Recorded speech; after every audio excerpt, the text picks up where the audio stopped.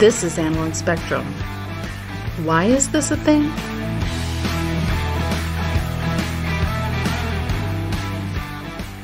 Record. All right. Hello, everyone. We're back. This is Tony, and I'm with Doug, and this is Analog Spectrum. And it's another podcast for you guys to enjoy. Doug, how you doing today? I'm good, man. You? Good. And we still have Lucy with us, so if you hear pig noises... Yes, Lucy the pig. Honest to God, man, it does sound a lot like a pig, It but does. she doesn't look anything like a pig. No. So, She's very chihuahua-ish. very chihuahua, but beautiful little dog. All right, so what we're going to do today, this is an idea we had. We're going to see how it goes. We thought it might be interesting to talk about things that we're not necessarily experts on. I was just thinking about this just as you started to say it. You go. Passion. Oh, okay, that's a good way to go. Rather than expert. We were going to call this like what we're experts at, but it's more about what we're passionate about than it is being, because there's plenty of people smarter than us. So. Yeah, exactly. I know what I'm going to talk about today, and Doug knows what he's going to talk about today. And I'm going to talk about cycling, okay? And I know that I know people that know a whole lot more about it than I do. Yeah, for sure. So, but Doug, you're passionate about it. I'm very passionate about it. Have been for a while, and I do think I have some interesting insight. We're going to watch the clock very closely, because I think both of these things are things that we can talk about ad nauseum. Yes. And Doug, what are you going to talk about? I am going to talk about coffee. Coffee. And you got to say it like that. Coffee. And also that's something I'm passionate about too. But I look forward to hearing your input. Hey, I'm passionate about cycling as long as you put an engine on it. Yeah. And I'm good. I don't like pedaling. I have a feeling like we already agreed to. Oh shit! I keep bumping this damn mic stand. So with my head, no. I have a feeling a lot of the questions you asked me are going to be like, have you thought about putting an engine on that? Yeah, right. So, do you want to start? Sure, I'll start. I don't mind. Great. Okay, just a little background.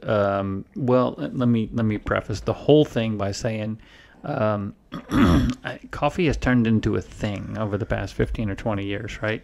Right. And a lot of people will equate it to wine or bourbon or whatever in terms of like that people do in tastings and stuff. So right off the bat, my thing is no need to get snobby about this. It's just really about what you like.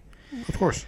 And coffee seems to be one of those things that most people like coffee, but they don't know a lot about it. So I take the educational approach here because I had to learn a lot. I worked for Starbucks for 10 years, became a coffee master through them, which required a lot of reading and a lot of tasting coffee and a lot of learning. And so the more I learned, the more interested I became. And so that's sort of how I become passionate about it. But so really it comes down, it's a crazy dog.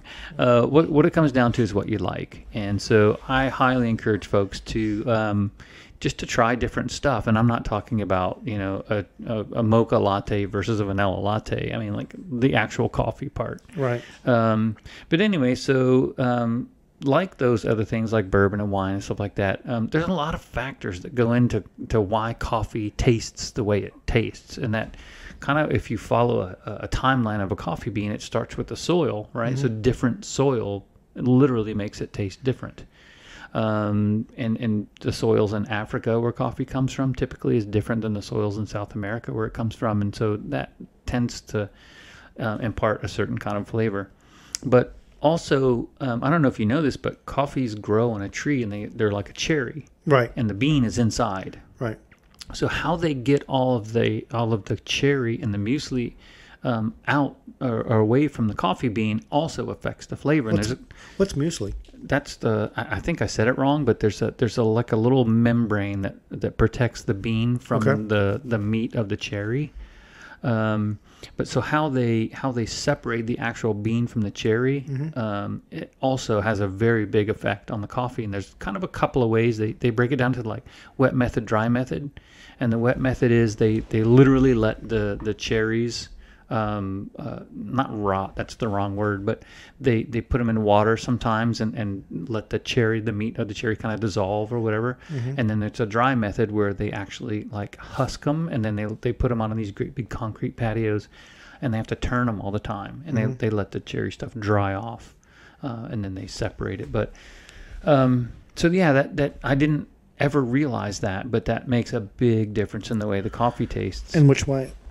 Well, so for example, if you use the wet method, the coffee tends to be a little more like earthy. It has more of like a smoother kind of a flavor to it. If you use the dry method, it tends to be a little bit more tangy, or some people really like South American coffee. So if you drink coffee black and you like it when it's like got that zingy kind of thing on your tongue, that's probably Latin American type stuff. So you could tell the difference, like when you drink it now? I can totally tell the difference. Right. Yeah, totally. Yeah.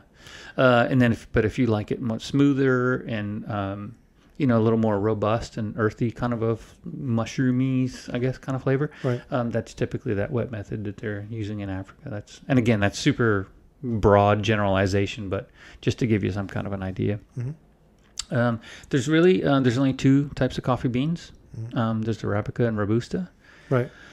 And you see, Starbucks really made this popular. The Arabica beans, they really made that popular. And the difference is that they're grown at higher altitudes, and they're harder to farm because typically it's like mountainous type regions. Right. So the actual pulling the cherries off the tree is more laborious. They have to do it by hand.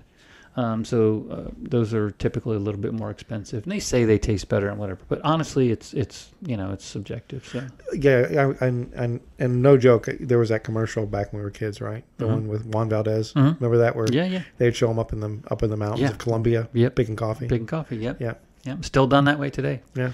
I don't think, I'm not aware anyway, of anybody that's like mechanicalized, that's not the right word, has applied mechanical picking of coffee. Word now. Yes. Anyway, so I'm not listening, aware. Webster? Yeah. Put that shit in the book. Put it in the book.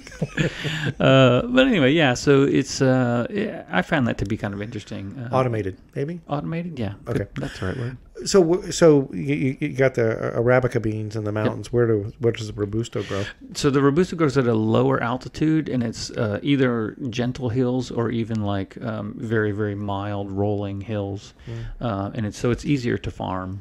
But the flavor typically is not as deep and rich as Arabica coffee. Right. But then, of course, you get into the whole roasting part, and that's a whole nother aspect. So I know you and I have had conversations about this before. Yeah, and it was popular for a while in the late 90s after Starbucks was really, really booming. It got real popular, especially up in Seattle where you lived. I mean, a lot of those little boutique-y kind of places, they used to burn the shit out of the coffee. So that's all they did, man. We and talked about that. I was going to mention that, is that that's another thing I struggle with Starbucks, is that to me they really roast that bean, and it's hard. It's so that, and I love coffee, but I'm a Philistine when it comes to coffee. You know what I mean? I mean, I just like. But you made the point. I like what I like. Yeah, no, and that's how it should be. It really is. Don't let anybody tell you different. Right. But at the end of the day, it's when you're roasting coffee, it pops kind of like popcorn. So as the heat gets inside of the bean, it expands and it cracks and pops. And so a lot of the early days of coffee roasting, of us growing in America, I should say, grew up with stuff like Folgers and that kind of thing. They roasted to the first pop. And the coffee ended up like a cinnamon kind of a color. And it's not because of flavor. There was actually a practical reason, because coffee is sold by the pound. And the more you roast it, the more moisture comes out of it, the lighter it gets. Okay. So if you don't roast it as much, you get more pounds per bean. Right. If that makes sense. So your Folgers and Maxwell's was less roasted. Yep, exactly. And we grew up, of course, our parents did that, and our grandparents did that, and we probably, when our first experiences with coffee were like that. So we have that sort of in the back of our head. That's what coffee's supposed to taste like, And then Starbucks comes along and kind of like really expanded America. I mean, the rest of the world, we're already brewing coffee in different ways and stuff. So, so that was kind of interesting. But yeah, so Starbucks roasts to the third pop, and lots of other companies, Peet's, if you're familiar with Peet's, they typically do the third, even sometimes the fourth pop. And so the darker it gets, of course, the more concentrated the flavor. Yeah, well, so on that, because there are, when they say like dark roast or so forth, that's what they're talking about, right? Yep, that's exactly what they're Does it talking change the caffeine at all? It might, but I've never been. I don't know the scientific answer to that. Okay, yeah. But I've never been one to really care. Well, I only ask because usually when I see that in the store and it says dark roast, and this is the way my brain works. I associate that must mean more caffeine, but maybe not. I don't think so. I think it's like, so if you, again, if anybody out there knows the answer to this, feel free to let us know. Yeah, but I would think that a bean going to have X amount of caffeine in it, and then the more you roast it, the caffeine might become slightly more concentrated. But I don't know if caffeine is actually moisture related. Yeah, maybe not. I don't know. Yeah, I'm not sure. So anyway. So that part is kind of cool, and then the last part of the what can actually change the flavor of all this is how you brew it. And there's good old fashioned drip, right? Right. And even that you can change. I mean, if anybody's like me, I don't ever measure coffee when I'm brewing coffee. So just put it. I do if I'm doing like a press or something. Right. But if I just make coffee in the morning, I eyeball it, right? So some days it's strong, some days it's not, and it just depends on if I'm heavy-handed or not. So, all those elements come in to change. So if you get kind of snooty about it, which I don't. You can be super precise. You can measure it all, and you can get the exact right kind of bean roasted to the exact kind of way you like it and all that. And then you can have a really consistent experience with coffee, which, whatever. To me, I like the way it tastes. I have a really wide palette of what I like. Right. But to me, the best way to brew it is the Italian way with a little bialetti. And you grind it really fine.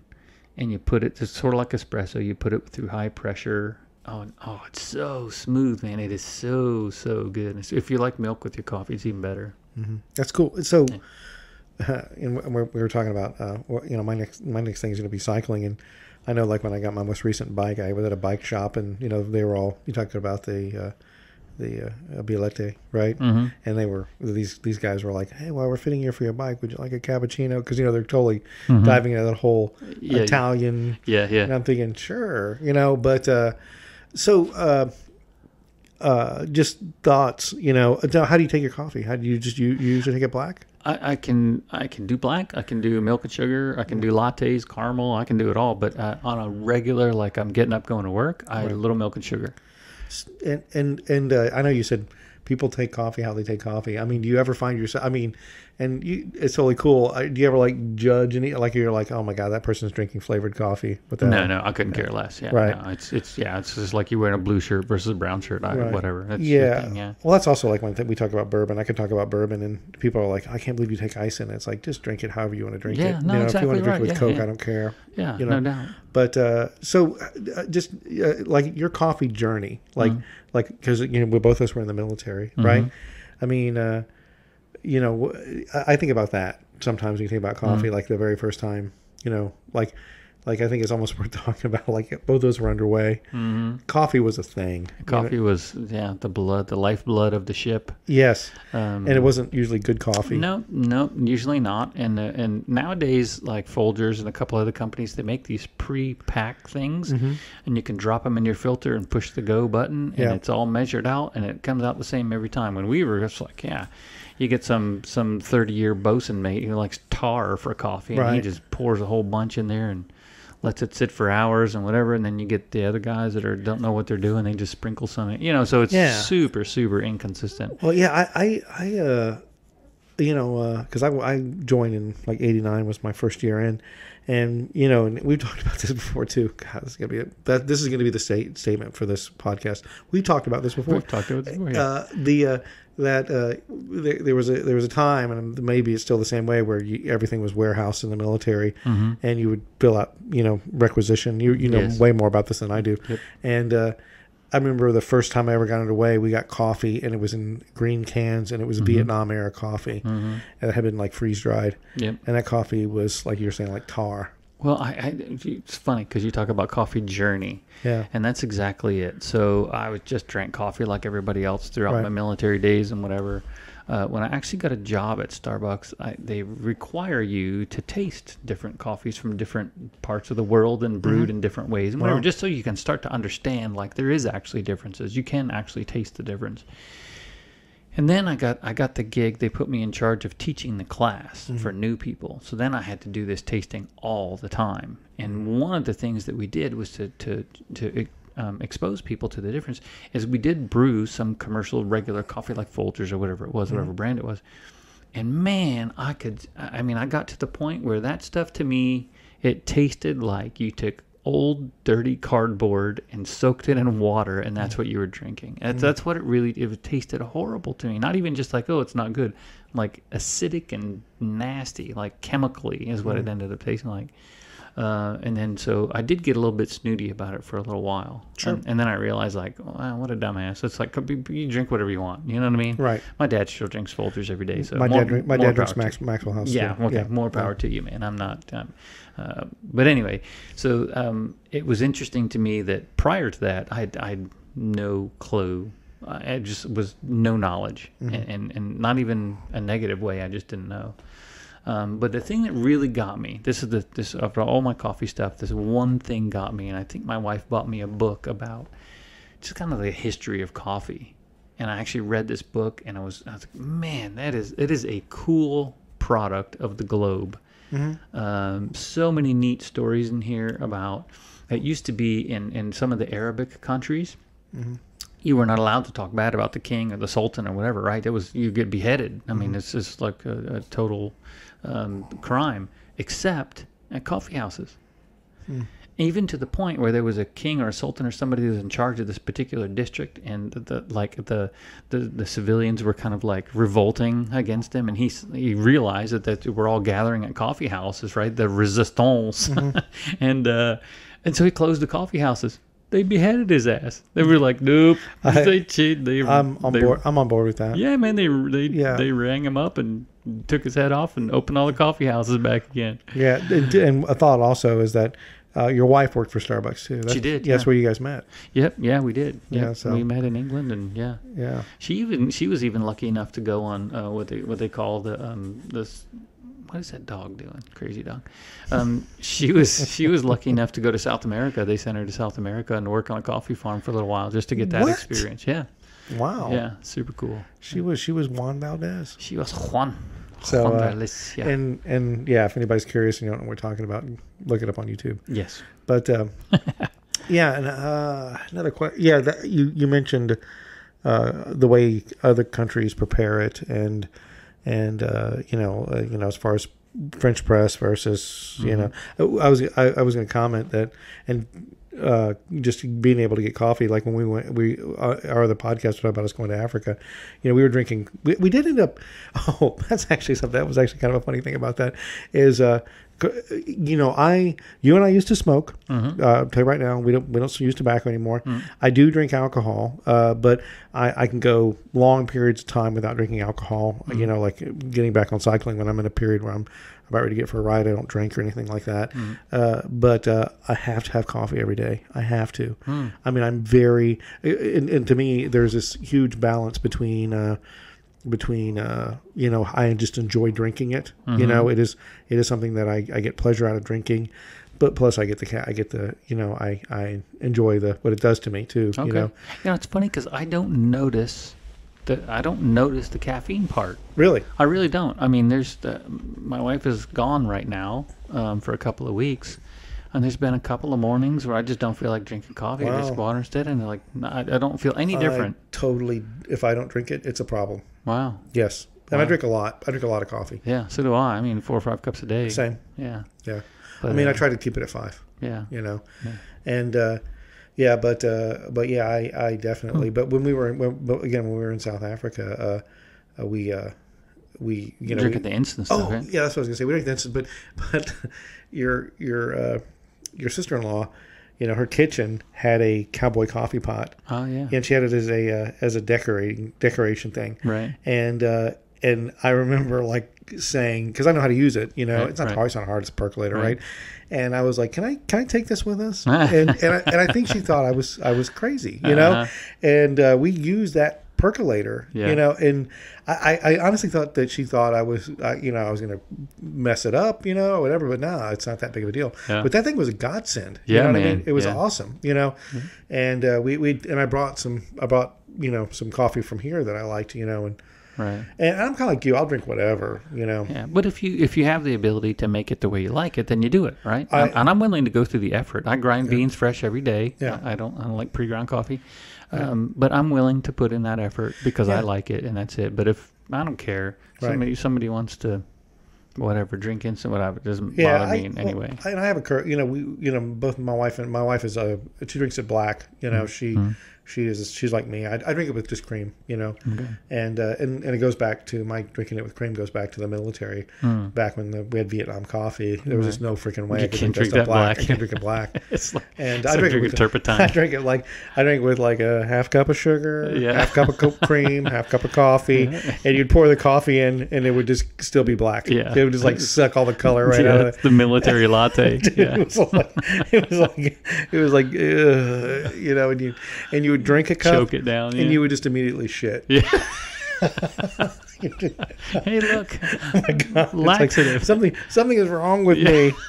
It's like, no, you're all right. Yeah, but so we have a Keurig. And the reason we have a Keurig is that one pot of coffee won't get us through the day. Won't do it. It won't do it. Yeah, we have to. And we drink a lot of flavored stuff. It's funny. That's the only thing. I don't really like coffee out of a Keurig. Yeah. I mean, I've tried a couple different, whatever you try, the Dunkin' Donuts flavored stuff or whatever, and that's all fine. But just to have a cup of coffee, I just don't like the way it tastes. Yeah, to me, I don't notice the difference. Oh, it's crazy. I mean, I do flavored too. I had a lot of flavored coffee. Well, as you've mentioned a couple of podcasts ago, we're in the middle of a transition, so we just bought a house, and there's going to be a whole bunch. Oh, you did buy it? Yeah. Oh, so it's done. Well, we close later in a few weeks, but yeah. Doug rolled in and we immediately started working on the podcast. We didn't get to talk. Yeah. So, so anyway, we're closing a few weeks, and then once that's all done and we get to go going, we'll have you guys come over and do a coffee tasting. And this is really interesting. If anybody decides they want to do it, you just get 3 coffee presses and you get 3 different coffees from around the world, and you brew them all at the same time, and then you taste them one right after another. And that's the easiest way you can really, really tell a difference. But if I poured you a cup of African coffee, you're gonna go, hey, it tastes like coffee, and then a week later I give you a Latin American, it tastes like coffee. You can't tell. Right. But you literally put them next to each other, and man, you can totally tell. Ethiopian coffee smell like grapefruits when you got it right next to a South American, Colombia or something. Wow, I like that. It's pretty fun. We still have to do the listening to music and with the tube. The tube. Oh yeah. The tube amp. Yeah. Yeah. So. But anyway, the only other thing that I would say is, brewing method does actually change the flavor. Like I said, I don't dig the Keurig thing, and I don't know why. I've never really cared. I just tried it a few times. Like, whatever. It's super convenient. I love it for that. But I would rather just go through the effort, and coffee press and the Bialetti those are my 2 favorites. But my only problem with the Bialetti is it's just a pain in the ass to clean it up. Yeah. It's like a little fiddly, and you got all little parts to it and stuff. But God, it makes good coffee. Yeah, drip coffee maker or whatever. That's a convenience thing. Yeah. It really is. Yeah, and no I doubt. even bought one that brews an extra 2 cups. Right. So yeah, but I don't do the coffee that some Siamese cat pooped out. No, I don't do all that stuff, man. Whatever. That's a thing. Oh yeah, you don't know about that? No. Oh no, really? So I want to say it's in Indonesia somewhere. There's a particular wild. I think it's a cat. It's a wild animal of some small muskratty kind of thing. And they actually eat the coffee beans off the trees. And then somebody figured out, and this is the thing, like, where did this come from? Right. Oh, let's follow that guy around. He eats the coffee beans. Let's pick the coffee beans out of his poop and brew it. Well, yeah. So people do that. I'm like, what the hell? But yeah, so apparently it's a super delicacy and all that. So, so is balut from the Philippines, but I don't eat that either. Yeah. I always wonder about that kind of stuff. Like the first guy who ever ate an artichoke. Yeah. It's like, it's a pine. Why would you? It's a pine cone. You know what I mean? It's like, it's like, but they're good. I like them. Yeah, same here, but I would not have been that first guy. It's like, oh my gosh. Yeah. Sewer rat might taste like pumpkin pie. Exactly. But, and I've always heard, there's always that statistic that says, there's, we only eat like 3% or something like that of the edible plants. Of what's edible. What's edible, and but the other 97% 50% came out of a cat's asshole. Yeah, right. So Exactly. it's like Yeah. No pass. thanks. You Yeah. know? It's like no. Do you want Maxwell House or do you want cat poop? Yeah. It's like, Cat poop coffee. Yeah. yeah, that's weird. But anyway, yeah. So that's my thing on coffee. Cool. You know, at the end of the day, it really is. It's about what you like. You know, Yeah. if you want to pour caramel and you know, heavy cream and stuff, go for it. If you want to drink it black, whatever. It's Yeah. fine. Yeah, whatever you're gonna do. But I just think it's kind of interesting to learn about the actual product of coffee and how it was developed. There's so many cool stories about the Dutch and Yeah. how they actually colonized South America and they brought coffee. And yeah, anyway, so yeah, there's a lot of cool stuff about coffee from the historical perspective. Yeah, so, and it's a great topic because it's super important to me too. I mean, there's again things that we're passionate about, and that's and I'd share that passion. Yeah, no, that's I good would, stuff. yeah, so yeah. So tell me about bikes, man. I want to know. Yeah, Tell me, probably what's usual. This one we don't share. We don't. We don't. Yeah, and it's okay. You know, Yeah. that's actually kind of part of it. Yeah. And I'll get to that. But no, you know, I really haven't prepared, so I'm just kind of going to talk, and I don't think I'm going to be. You know, mine probably won't be as interesting as your topic. But No. Yeah. Well, let me start by throwing a question at you. Okay. First question. How did you get into bikes? Because Okay. when you and Yeah. Yeah. when you and I first met, I mean, that wasn't a thing. And then I think when you were up in Virginia, I came up and we No, I went didn't do it. hiking. I didn't do it then either. Yeah, we went hiking, but there was no bike thing involved. So No, where did this no. start? Oh yeah, and I'm glad you asked. I was going. So probably in about 2003 or 2004, I was living. I was working at Fort Sam Houston in Texas, and you know, you have one of those moments in your life where you're like, hey, you know, I need to get in shape, and so I think I'm going to start going to this gym, which was a few miles from my house, and start working out. And I always know that if you're going to start lifting weights, you need to do some aerobic stuff first. So I'll just buy a bike to ride to and Right. from the gym, right? Okay, got it. And that's how it started. You're so practical. I know, but the truth is I never started lifting weights, you Okay. know, but or going to the gym or anything like that, though. But I bought a mountain. Did you ride bike. right by the gym and go to Dairy Queen? Well, Hey, this is great. I love this bike. Does it come with a cup holder? David Lee Roth one time was asked if, you know, did he exercise to stay in shape back when he was when and he was toned, yeah. he said he tried running, but the ice cubes kept falling out of his glass. That's awesome. I never heard that before. Yeah. So no, you know, but so from there, you know, I bought a mountain bike, and you know, and I was working with this other. I was working with this doctor, and he was a big cyclist, and I was like, "What should I buy?" He said, "Well, buy a mountain bike because it's kind of it's, you know, multi-task bicycle."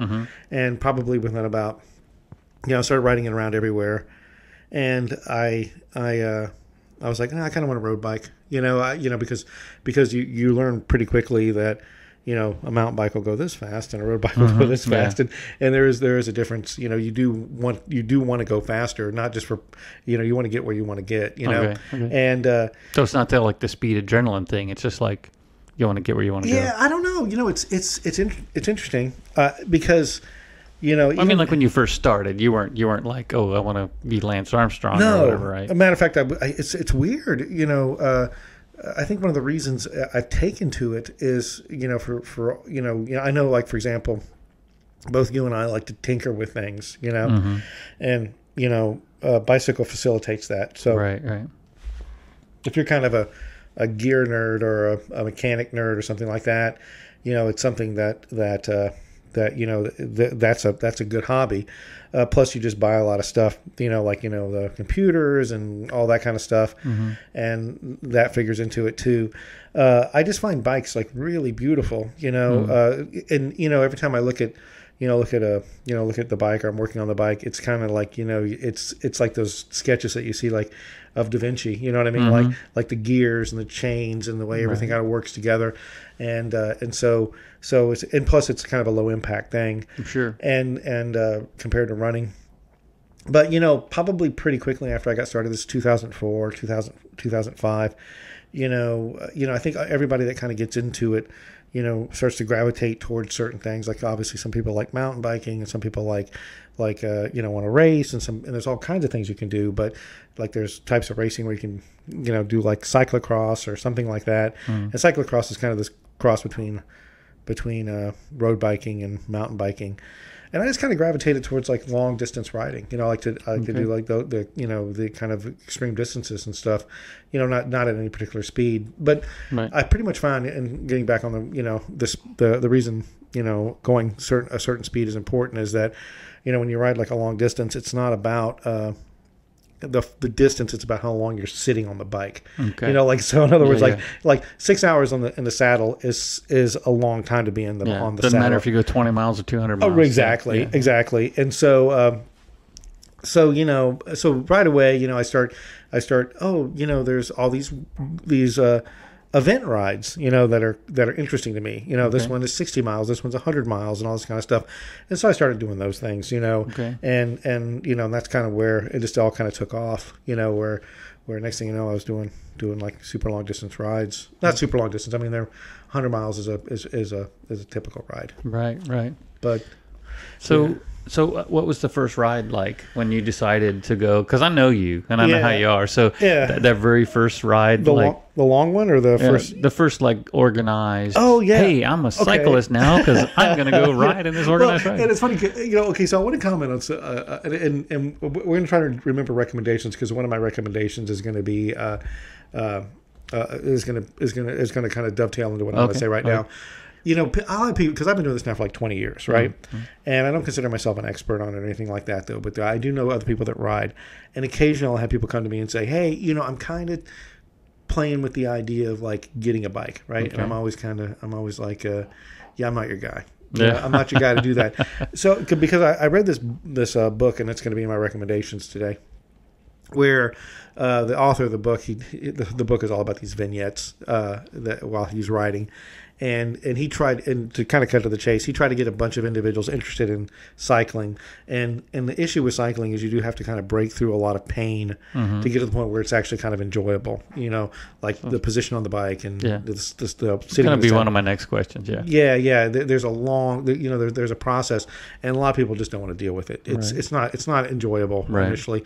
And so he wrote about it in a way that was much more eloquent. But that's the bottom line, is that, if I don't want to talk people into doing it, but the first one I ever did was a Hotter Than Hell, and I can't remember what year it was, probably like 2005, and that's a ride in Texas. And I was out on a ride, maybe doing like 14 or 15 miles, and I saw a guy with a Hotter Than Hell jersey on, and I was like, "What's that?" And he says, "Oh, yeah, it's a ride in Wichita Falls," and I hardcore trained for it. Okay, I trained like crazy because it's scary. The whole Hotter Than Hell, 100 miles, wow, and So so that was your first like organized bike ride? First organized bike ride, 100 miles, Hotter Than Hell, big event. It's a matter of fact, honestly, I'm riding that ride in a week. Okay. So same ride, however many years later. Right. So, but I trained so much for it that when I rode it, it was actually not too bad. Okay. Yeah, it wasn't too bad, because I was very trained up for it. Okay. And I think that gave me a false sense of security about how prepared all of a sudden you're a badass now. Yeah, because the next ride that I did was another 100-mile ride, and it beat me like a dog. Right. Yeah, so I remember it was actually again in Texas. It was in Fredericksburg. I don't think they have this ride anymore, but it was called like the Fredericksburg Fall Foliage Frolic or some shit like that. Okay. And it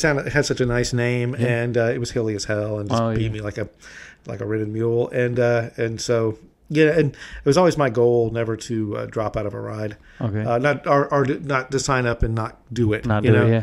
And I wish I'd not done that one. Yeah, and then so I did that for a while, and then I moved to Seattle, and when I was in Seattle, cycling became I rode to work, and and up there they have a ride from Seattle to Portland, and I did that several times. So I did that 5 times, and twice I did it in one day. So yeah, I remember visiting you up there in Seattle, and you were riding to work, and I just remember thinking those bumpy ass streets and that skinny ass tires and the hard seat. Well, you're an idiot, man. What are you doing? What's interesting about it is, for one, I was thinking about it because I rode this morning, and and we can probably tell everybody we're in Texas now. We live in Texas, but if you're okay with that, I don't think you care. Yeah, and I always tell when I moved back from Seattle, I lived in Seattle for like 8 years, and people are always like, man, I bet people are terrible in Texas. They don't like cyclists, and Seattle's such a cycle-friendly city. Yeah, kind of the opposite was true, really. Yeah, and the reason I think maybe the reason I think it's that way is Seattle is like so saturated with cyclists, and I know what a pain in the ass they can be, and I think a lot of people are like, I got a bad taste in their mouth. Yeah, and now here I think people and people that live around us are pretty polite, and and it's kind of a novelty, knock wood. People always give me plenty of room. Well, the other thing is, like, I noticed here in Texas, I've driven all over the world, from Africa and Europe and whatever, all over the United States, and people in Texas really do, like, when there's a car on the side of the road, they pull to the left and they give them lots of space. I don't remember seeing that anywhere else like that religiously, other than here. Right. So I think there's a conscious effort here. Yeah. I've never had anybody do anything malicious, like knock wood. Right. I never had anybody in Seattle. Well, one time I was in Seattle, I had this woman yell at me. It was weird, but it was really awkward. I was like, why? But me and another person were riding out in the country, and she goes, I don't know. I guess she was having a bad day. But here, I've had I've had one close call. One really close call terrified me. And the person actually came back and apologized. Okay, cool. Yeah, it was weird, but I think she just, I don't know, maybe she was on her phone. Wasn't paying attention or something. Yeah, something. Yeah, it was close. God, I mean, yeah. And then, but yeah, so now, I don't know. I mean, I think the one thing about cycling is it's kind of it does give me that zen. I like where we were talking about coffee, but like I got up this morning, it was like 5:30. Like it's kind of a pain because you got to get geared out, but once I'm out riding, it's just nice to be.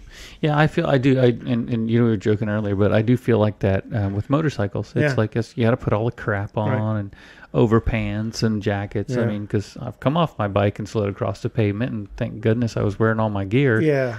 So that stuff that works and it helps. Yeah, I've wrecked a couple of times. Yeah. So. But yeah, I get that. I get that Zen thing. The two things that I'm gonna get is pedaling, and I'll ask the obvious question that non-bicycle people always want to know, like, what the hell's with the hard seat, man? Yeah, I did. Oh, well, I wear a bib. It's bib shorts, right? Right. And so I have a chamois. It's a pad. Yeah. It's I have a pad that and it's weird. It's weird. Yeah, just padded. I don't know what it is, but you do not want to ride with a padded seat. You do not. It's uncomfortable. Okay. Yeah, it's uncomfortable. You want the hard seat. Okay. And I mean, all my bikes have. I mean, I don't know. Clearly, that's the thing because everybody has them. So and I mean, I wear bib shorts, and that's another thing too. Is like when you talk about gear, like everybody starts like, I'm not wearing spandex. I'm not wearing that shit. And pretty soon, I'm gonna wear I'm gonna wear. Next thing you know, you're in. You're wearing. You're wearing everything. The thing. Just going through the bike and. Everybody has pedals that you clip into. Right. Everybody wears spandex. Everybody wears a helmet. Everybody. There's this certain kit that everybody's going to wear, and if you don't, you're going to kind of. It's just not going to be as comfortable. Okay. And so my cut off jeans and my banana seat. Yay! Not going to cut it. So one time. One time like when I was up in I was up in Seattle. We were in the military. I'd retired. Okay, and my there was the CEO of the base, like he started cycling, right? And he goes, hey, Tony, why don't we do a ride from Seattle to Bellingham? And that's about 100 miles. I think it's a little bit over 100 miles. And I was kind of like, yeah, sure. And he goes, we can make it like a big event. We can invite other coasties to come and all that kind of stuff. And I'm kind of like, all right, but this may be like a bad idea, And I'm like, Captain, we'll do whatever. And then appreciate the fact that I'm retired. Okay, so I can give a shit now, right? And so we planned this ride. About 15 or 18 people show up, and of course there's people that were kind of, and again this does sound pretentious, I get it, but there's like about 5 or 6 of us that are.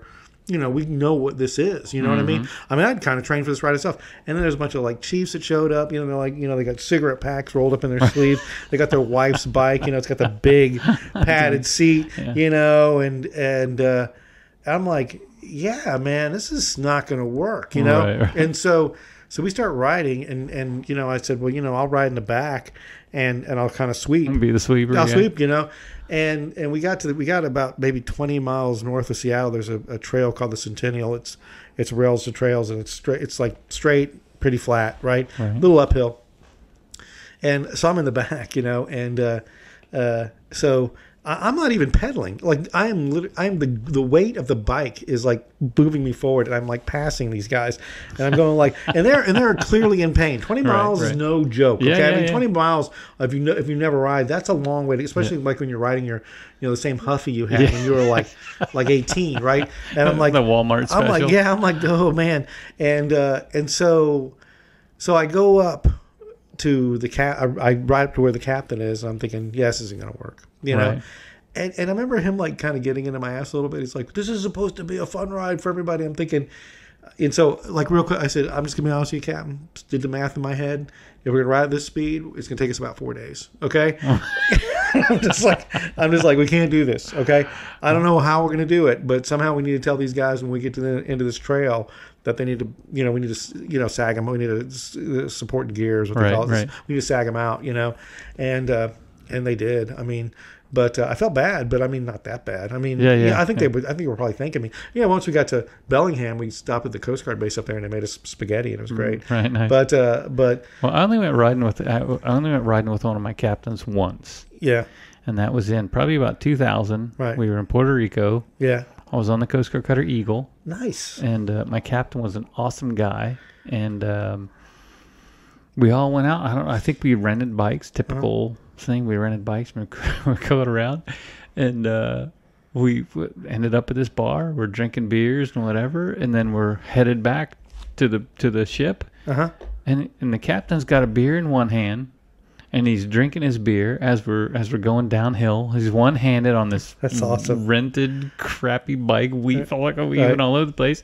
And then his cell phone rings. He's like, oh, and you could see him like trying to decide. He didn't want to get rid of his beer, you know? Right. So he chucks the beer out the side of the road, grabs his phone, and he's talking to his wife and we're downhill probably 15, 20 miles an hour. Yeah, you know, probably faster actually. Yeah, rolling, you know, down these curves and stuff in Puerto Rico, and I'm right behind it. And I'm thinking to myself like, oh God, who's the second in charge? Because this dude's gonna get whacked by a car, big man. time. I mean, it was traffic. It was just like a trail. We were right on the side of the road. And I can tell you right now, if we were going downhill, it was faster. Yeah, it was probably like close to like 25 or 30 miles an hour. Yeah. It was like, oh my gosh. Yeah. Man. So anyways, but yeah, so that's the only time I ever rode with the captain. Last. I won't do it again. Yeah, I will tell you that we can talk about downhills. I mean, that's everybody loves that. Well, so I've got a new bike, newer, and I have my older bike, which I've had, you know, and I think it's got about 20,000 miles on it because I use a computer to monitor it, right? Right. And just to speak to that for a second, I know that some people are like, why do you need a computer, all that kind of stuff, you know? And I do not use it for like working out. I don't look at the data and say like, my gosh, I can, you know. And I will tell you, I've got all the freaking bells and whistles on it. Computers are cool, but I'm not later on going back and saying, well, you know, if I change my pedal stroke here, it's going to make me faster. Right. But it is really cool. I look at like the information that it saves. It does. I do think it's interesting to know how far it's gone. You know, how far I've been, and also I can go back and look at, like, for example, I did like I mentioned doing the Seattle to Portland. I've done it a few times. And that's a 200-mile ride, right? So that's a lot to unpack. You know, when you spend 200 miles on a bicycle in one day, and you know, and you're, you know, and you and I again have talked about this, where, you know, comparing the motorcycle experience to cycling experience, when you're riding, you are really just kind of, you know, you talk about pedaling. You know, it's, you know, you're really just kind of in the environment, you know? And so after you spend like 10, 12 hours on a bike, it's like your brain is just got too much information in it. You know, you're amped up, you know, with everything that's going on. But it's always nice to go back, and I can, you know, put, you know, Seattle to Portland in my Garmin and your history. And there's my history. I can see it. And I can remember it. So it's almost like taking a photograph. Right. But where was I going with that? We're talking about. You were going to brag about your new bike. Oh yeah, so yeah, I am going to brag on that. It's funny. One of my friends is always busting my ass about what I talk about the bike. But the old bike, like I could get on downhills, And 45 miles an hour is about as fast as I want to go on a bike. You know what I Okay. mean? Down a hill. Or at least it was on that bike. But that bike was very stable, like super stable going downhill. And I always wonder, like, people would like ride the brakes on a hill. I was like, why are you riding the brakes? You know, it's like, you know, just enjoy the moment. The new bike, okay, is a little wiggy on downhill. It's a little spooky. Yeah. Like I just did a ride on Tuesday, and it was very hilly, but there was downhills, and they were also on busy roads. And I ride the brakes. You know, Yeah. it a little freaked me out a little bit. Yeah, I get about 40 miles an hour, and I was like, I think I'm gonna die. Oh, that's funny. Oh yeah, well, the roads on Texas are chip seal. Yeah, no, it's not good. It's funny because I rode this morning on my motorcycle. First time in a while. It's just been too hot. Yeah. And I rode this morning, and I was like, man, I'm out of practice. Like, I had to look for the damn turning indicator thing. I'm like, oh, I forgot where that was. And I was like, oof. Yeah. So, I need to ride a little more often. But, I mean, there was a period of time where I rode literally every day. I rode back and forth to work like you with your bicycle, you know. And, after a while, you just sort of like, it sounds cliche, but you kind of become one with the machine. Yeah. You know what I mean? You get so familiar and so comfortable that everything you're doing is second nature on the bike. And, and that's when it gets really enjoyable, because then you can trust that as the ability to control the machine the way you want it and make it do what you want it to do. Right. But then you can kind of let go of that, and then you can start to really enjoy the environment that you're in and all of the details, because when you're first learning, man, you're just focused on not killing yourself, you know. And so Yeah, and I always think about on the like getting comfortable with it's one, and the other end is how quickly you get task loaded. You know, even when I like you're and like with the new bike, is even though they're all kind of similar, but it's got a different component set, and the shifter's a little different, so it took a little while. But now that it's second nature, it's like tying your shoe or it's like riding a bike. Yeah. And so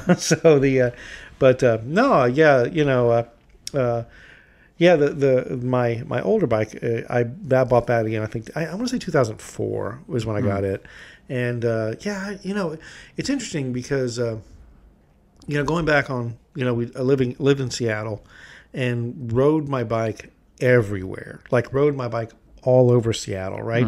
All over that area. All through the over to Bellevue and up into the mountains and all that kind of stuff. And man, it gave me what it reminded me of? Two things. One thing first. That it just gave me just like an insane familiarity with the city, and it reminds me like when I was a kid, like when we had bikes as a kid. Like you would ride your bike everywhere. Oh, you just knew where you knew everything. You knew everything. You knew where all the shortcuts, all of it. Yep. Same thing. Yeah. Same thing. Matter of fact, when I left Seattle, I think one of the things that really made me sad, amongst multiple things, was I was leaving a city that I felt very, very intimate with. Connected, yeah. I was very connected. Yeah. And the other thing, though, that's all I was going to say is that riding a bike reminds me of being a kid. You know, like we were talking about during our 70s podcast, that when I go out and like you would say, oh, Mom, I'm just going to go ride around the neighborhood. And then next thing you know, you're exploring the world. Yeah. Even this morning when I went for a ride, I kind of had a route picked out, and I ended up saying like, oh shit, I'm kind of off course, and I just started riding up this hill, and like after about a mile or two, I was like, holy shit, I'm lost. I don't know where I am. I don't know where I am, And so I did pull my cell phone out, thank God. Right. And I was able to put together a route real quick, but I was in neighborhoods and things like that I'd never ridden in, and that was kind of cool, And that's also the beauty when I used to ride with a couple guys out in California. Yeah. And they were both engineers. Right. And one of them was more of an engineer than the other in terms of like personality. Right. He was like total engineer guy. Right. Love him to death. Been my best friend for a long time. But when he plans a trip, I think you're similar in this way. It's like all the details are there, right? All the details. And when I plan a trip, I'm like, oh, where are we going? Yeah, okay, let's go. And I get lost half the time. And so we made a good riding team, because when we get lost, he would be able to pull us out of that and get us back to where we were going. But he really enjoyed seeing the stuff that he never would have seen. Right. If he would have stayed, because he's going to find the most efficient route. We're going to take the freeway. And I'm like, screw that. The freeway sucks, man. Let's go find the cool roads, Right. And then all of a sudden we're like, oh, this is a dead end. Okay. Because I'm not one to use GPS on a motorcycle and on purpose. I have one now that's kind of cool because it's built in, but that's really all I use it for. I change the screen so it shows me all of my data, so it shows me miles per hour and how much fuel I'm burning and stuff. But I don't use it for the map unless I'm like, oh shit, I don't know where I'm at. Then I can go back and pull it. But so yeah, that worked out good. I really enjoyed that combination of us because I don't go places where I don't get lost in Compton. Yeah. You know what I mean? We're typically getting lost somewhere that's in wilderness area, which is always pretty, but like we talked about on a motorcycle, bicycle, you're exposed to the elements. So if you get too lost for too long, you suffer. Right. I mean, which that's enjoyable to me. That the gravity of your decision making. It's I like it. Probably the only thing like I do plan stuff out a lot, but a lot of it has to do with that. If I go 10 miles down a road and hit a dead end. 10 miles is a long ride. Yes. 20 miles ends up being 20 miles. It's a lot. Yeah, you're pedaling. I'm twisting my throttle. Yeah, exactly. So I will tell you, So that's one of the reasons I was like, I'm pretty sure I can make this work. Right, But if I had pulled up my phone and of course around here is because of the military, it's a real possibility you could just go to a dead end and you're like, because you're up against a fence. Fence. Yeah. So, but yeah, so, and also because when I train, I usually map something out because I want to do 60 miles. Sure. Yeah. But on that, one of my favorite stories, and I hope my friend is listening to that because he's going to know the story. Like we were up in Seattle and I bought a book, and this book was like, 50 great rides to the Puget Sound. And I was like, so I actually met the guy that wrote the book. He was a good guy. And, but these are really well planned out routes. He'd tell you, it's too hilly. And I was like, how hard can this be? Right. Mm-hmm. And so this is kind of early Google map, Okay. And so I get on the webpage and I map some shit out, and I find this route. It's like a 35-40 mile route. It's up near a town called Carnation, up in the mountains, and so it's just him and I. We rode together a lot, and I'm going to see him in about a month because we're going to do a ride out in Utah together, and which is I'm sweating by the way, but. There's a hill on this ride called the Big Nasty. It's big and nasty, but I don't know if I'll be ready. But I digress. Yeah, I digress. So him and I go on this ride and we start riding and we get to this. Have I told you this story? I don't think so. Okay, so we get to this place where there's a guard, like a gate, right? Okay. And not like a South African gate, like a gate, right? Yeah, gate. Yeah. But it is clearly a logging road, but it's paved, right? And it's nice, smooth asphalt. And so we go past it. I said, let's just keep going because I think this is going to loop around, right? Because I mapped it out, bro. Right. So we go through there and we go a little ways up, maybe about 10 miles, and it turns to dirt, but it's hard packed dirt, right? Okay. And we're kind of doing the slow uphill. And I go, do you want to keep going? And he's like, yeah, let's just keep rolling, man. Right. And so we go past this and we get about another 10 miles, or maybe 5. I think the whole loop was like 35 miles, but we were going some distance. And I could know in my head that this thing was going to loop around and pick back up a major road, right? Mm-hmm. But then it turns to like real ass gravel, okay? And we're on road bikes, right? Yeah. And so... and I'm thinking, dude, I think we got like another 5 miles. You just want to man power up? through. Let's just power through. He's like, okay, because to go back now, that's way it's too like far. 60 miles. Yeah. It's gonna be a bigger ride, right. and we've done some hills, Right. And so next thing you know, we go and we right across this bridge. I swear it looks like one of these old railroad trestle bridge. Right. Things would get a little dicey, yeah, right? Yeah. And now I'm thinking about this guy who writes this book. I'm thinking, okay, now I get why people buy this book, right? Yes. And so we make this little turnaround, and we go down this really steep gravel hill, and there's another gate. But this time it isn't like one of these like gates that's like it's a recommendation. Uh-huh. This is like you go through here, you're probably gonna get shot, right? Yeah, right. And it's got no trespassing signs shit, And I'm thinking, I think if we go, and I say, bro, I think if we just go through this thing, haul ass, we'll be okay, right?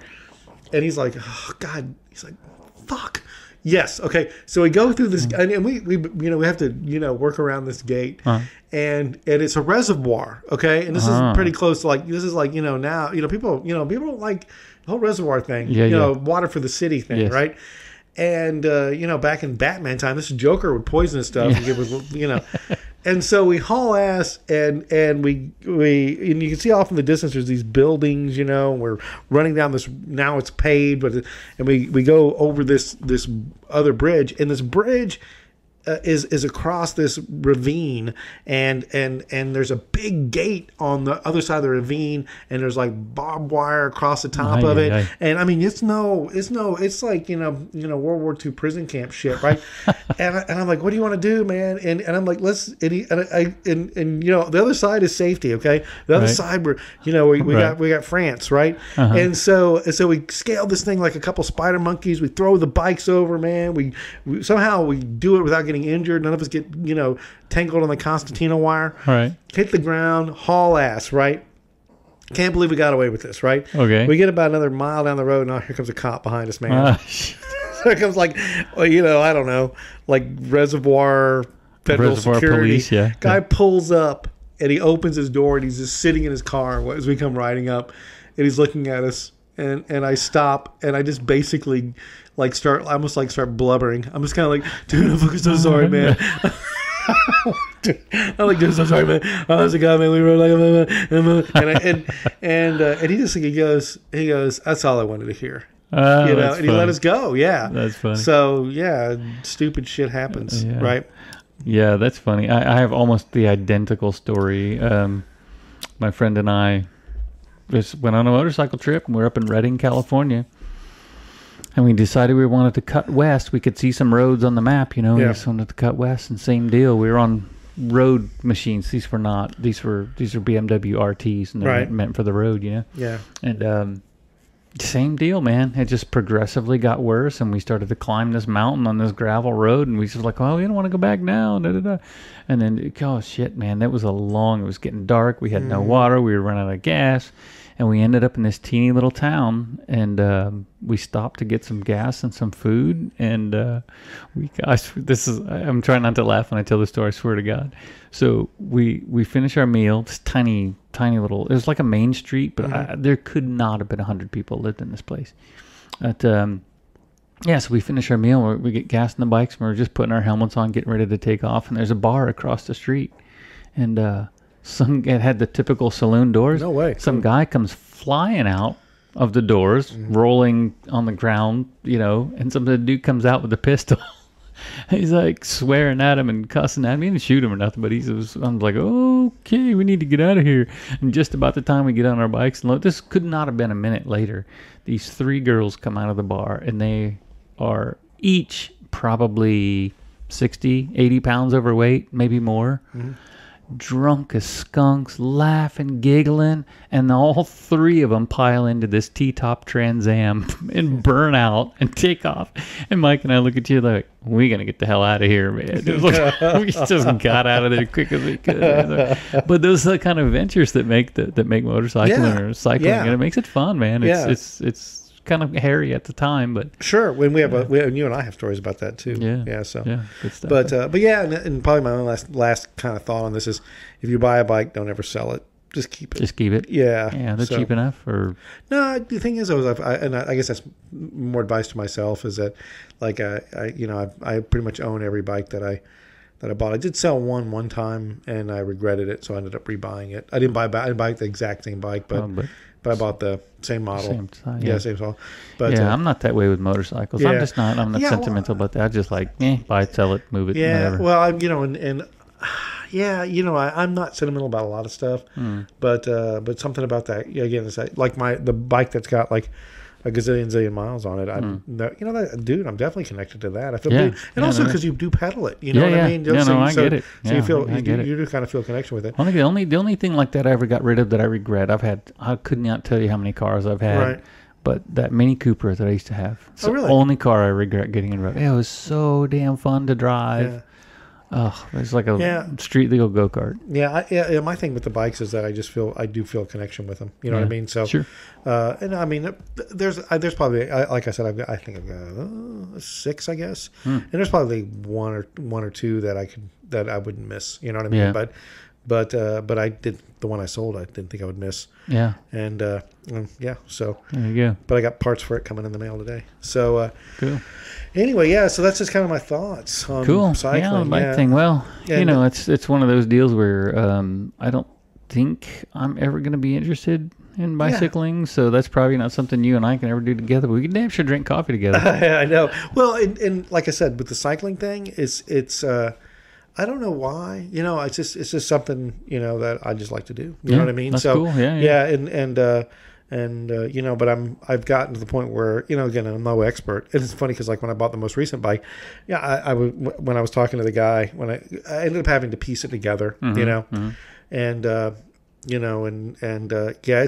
a freaking great bike, but I had to buy the frame and then the components and all that kind of stuff. And then I was at the shop, the guy, and he was like, well, do you, what kind of wheels do you want? And I was like, I don't know, fucking round, and well, I had an idea, yeah, sure, you know what I mean? I had a pretty good idea, but I said, I kind of had told him, but he was asking me questions and I was like, I don't know. I don't know. It's that way with me with audio gear. It's like, oh, geez, what kind of stylus? Well, there's $30 and there's $300. Yeah. And there's $2,000.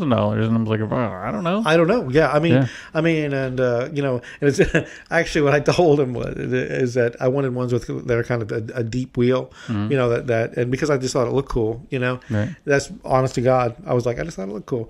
And he was like, and I told him, I said, well, I want something with a deep profile, and he was asking me about that, and I was like, I was like, what's the advantage or disadvantage, and he says, well, the deeper the profile, the faster the wheel. But I was like, you stop. But I don't care. Yeah.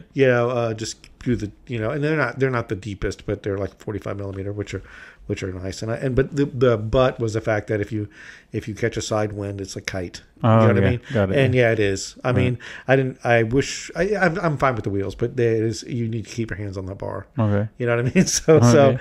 But that, yeah. So cool, man. Well, that's good. I mean, I don't, like I said, I don't think I'll ever get interested in it, but I think it's interesting. But I just don't want to pedal. I know, I hear you. Yeah. No, yeah, I mean, no. Again, and on that, recommendations. Yeah, recommendations. Okay. So, the book you were talking about. So there's a book called The Metal Cowboy by a guy by the name of Joe Kermansky. Okay. And it was one of the first books I ever read about cycling. And this guy, Joe Kermansky, and I think I'm saying his name right. If not, I apologize. And it's interesting because you go on Amazon. It's on Amazon. It was published in 2002. It doesn't have a whole lot of reviews. I don't think a lot of people have read it, but I enjoyed it. It's just 40 essays about his experience, and he cycled all over the United States. Oh, that's cool. He's ridden across the United States, up and down, dozens of times. Interestingly, his picture was on the book, the dust jacket, right? Right. And I was at a bike expo in Seattle, and I saw him at the expo, right? And so I go up to him and I was like, "Hey, are you Joe Kermansky, the Metal Cowboy?" And he was like, "Yeah," and super nice guy, cool, very gregarious, Nice. But one of the and I don't want to, and I would highly recommend reading the book. I don't want to give too much away, but. So no spoilers, but there's a story in there. Most of his stories are kind of humorous, but there's one story that is just a freaking heart-wrencher, man. I mean, written really well, right? And so I said, dude, what was with that essay in The Metal Cowboy about blah, blah, blah, right? And he was like, man, that's the way I like to write, man. Left, right, left, uppercut, And I was like, well, yeah, that was an uppercut, all right. That was an uppercut, So again, I can't recommend. I mean, it's probably been 15 years since I read it, but when I was kind of thinking about this podcast. That's interesting because I'm also recommending a book today, and it's also been about 15. I want to say 15 years, maybe 15, something like that. Since this book was published in 2008. Okay. And I read it probably in 12 or something like that. It's called The Art of Racing in the Rain. Oh, cool. And it's by a guy called Garth Stein.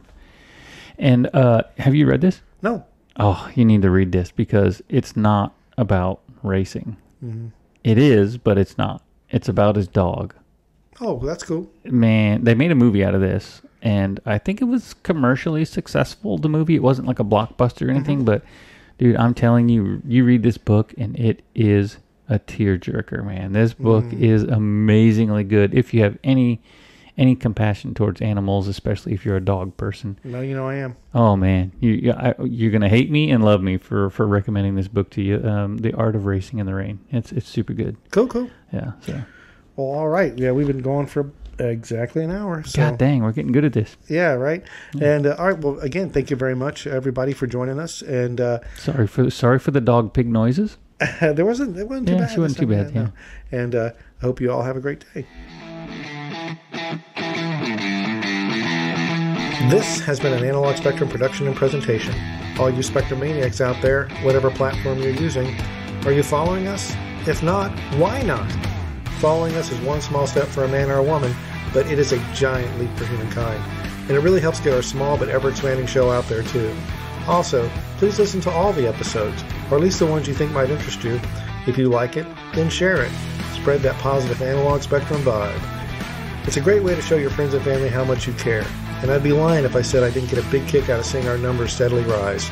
Finally, leave a comment and rate our show and the episode. 5 stars are always appreciated.